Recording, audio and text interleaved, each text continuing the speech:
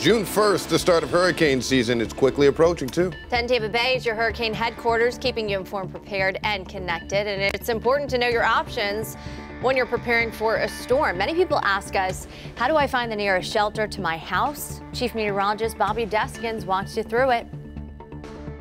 Every county has a website with their list of emergency shelters. Find the one that's closest to your home. But look, this is important. There are special shelters for pets and people with special needs.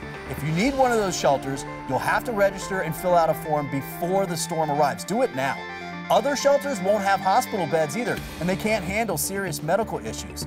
No matter what kind of shelter you'll need, though, make sure you look at the list of what you can and can't bring with you.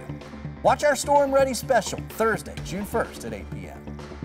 And you can always text your general questions to us at the number right there on your screen, 727-577-8522.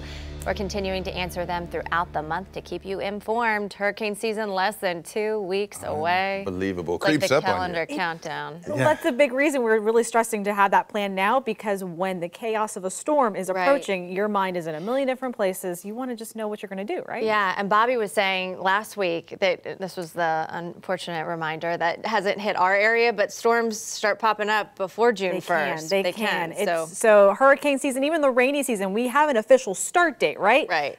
The tropics don't Weather always, doesn't play ball. They don't like the calendar. What calendar? What's that? So we have a transition period. We basically will have a period where we start to see a little bit of activity pick up. And for us right now, it's leading into the rainy season.